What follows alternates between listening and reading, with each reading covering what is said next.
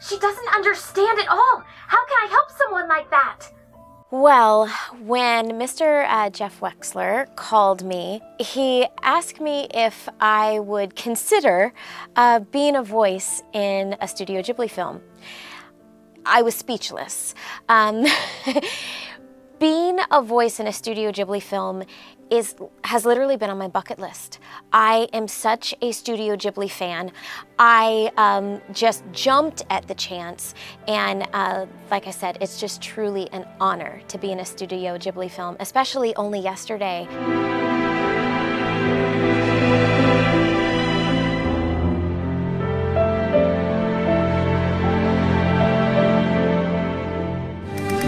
You can't be serious. Mother! I play Yaiko, which is Taiko's older sister. She's the middle sister. And you know, classic middle child, usually a little bit snarky. I think she's actually a really sweet girl. She's just a typical teenager. Only Yesterday is 25 years old, and one may think, how is it going to appeal to kids today? But when a story is written well, it should appeal to any generation. One theme in the film that really speaks to me is that you never stop growing. You know, Taiko, we watch her, you know, go through a transition as an adolescent, but then also in her adulthood. And it's something I feel like I am even going through right now. You feel like you never stop learning, you never stop growing. Recently, in the past couple years, I started my own business, and we have the honor of making merchandise for Studio Ghibli with Hot Topic.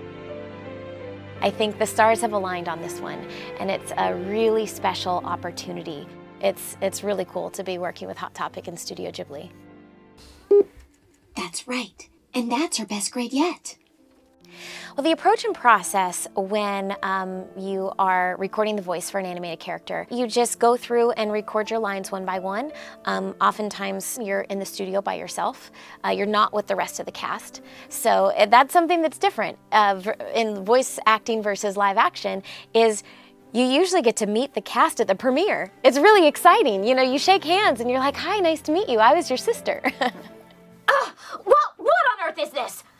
How am I supposed to help her? Super sweet. That was really cool. I think, you know, the biggest misconception about live action versus voiceover is that a lot of people think that voice acting isn't acting. You know, you need to give the same performance. So I don't think there's a difference in terms of my performance. It's really just a difference in technique. Oh, well, that was a letdown. You know what's funny is I'm actually one of 3 girls in my family, and I'm actually the oldest, like Nanako. And my middle sister is more like Yaiko. But I remember growing up that my sisters and I, we fought just like any sisters do. Except my sister, my middle sister, is a lot nicer than Yaiko is. Get out! Don't you know how to knock? You know, the story changes when it's in hand-drawn and hand-painted animation. To me, it just becomes a work of art. You know, a film like Only Yesterday really could be done in live action. I mean, it's such a realistic story, but to see it hand-drawn and hand-painted animation, I mean, it's just something that, as a fan, makes Studio Ghibli so great.